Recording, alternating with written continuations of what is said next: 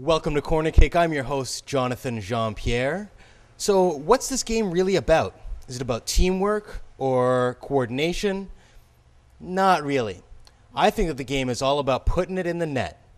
So this week, to help you guys out, what I'm going to do is, we started a brand new segment called How to Put the Ball in the Net.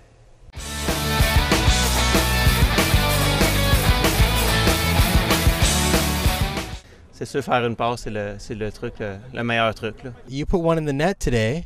What's your secret? My secret that the goal was very good goal because the team make a lot of pass to make me in the position to make the goal, and just shoot it in the right place. Okay, so I just wanted to talk about, I've been asking people what's been going through your mind as you're making the shot. You had a great penalty today and you put it away. What were you thinking about? Well, the first thing I think about is ball placement. I find that's the most important thing because if you don't have a good cushion, I don't know if you saw, but I was arguing with the referee to make sure that I didn't want the ball in the penalty spot because it's indented a bit.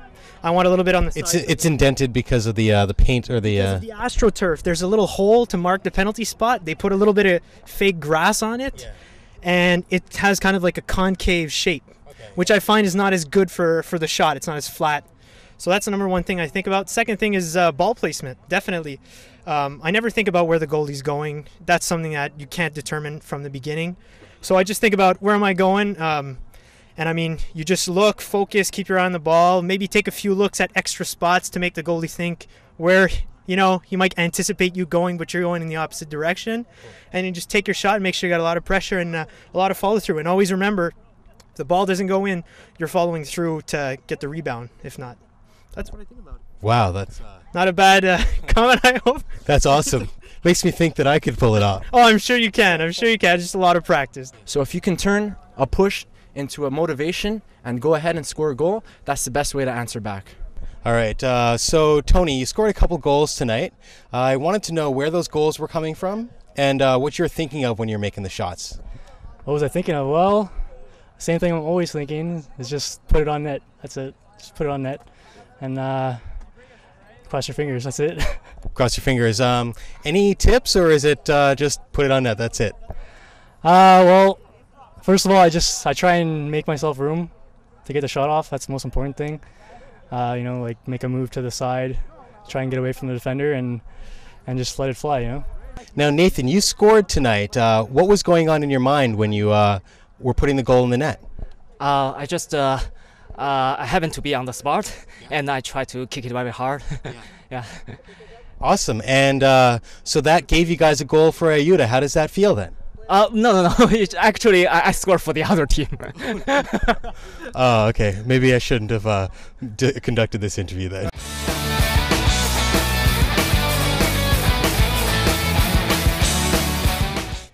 This week we had the Division B All-Star Game. Let's talk to the MVP of the match as well as the runner-up. Okay, you got the MVP for this All-Star Game for Division 2. Why do you think, what do you accredit that to?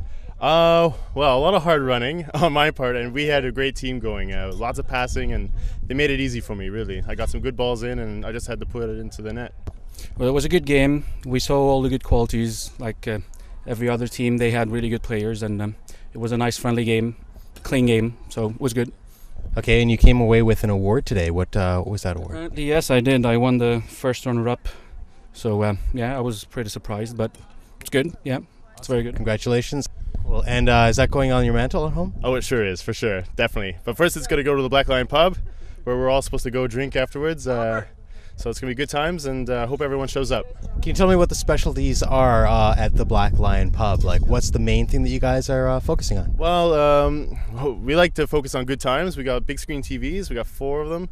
And then we got 14 different beers on tap and various bottled beers as well. So there should be something for everyone to drink there. Awesome. Lots of imports as well? Most of it's imports. So it's all good. We got everything from Harp and Carlsberg to Guinness and a lot of the local stuff from St. Ambroise as well.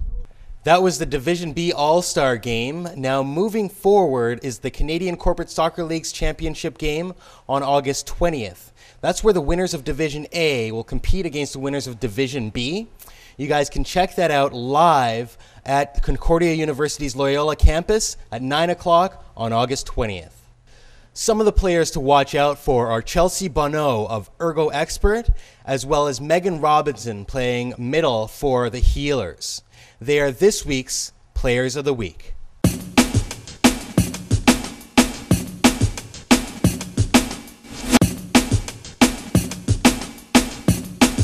That about wraps it up for this week's edition of Corner Kick. I'm your host, Jonathan Jean-Pierre.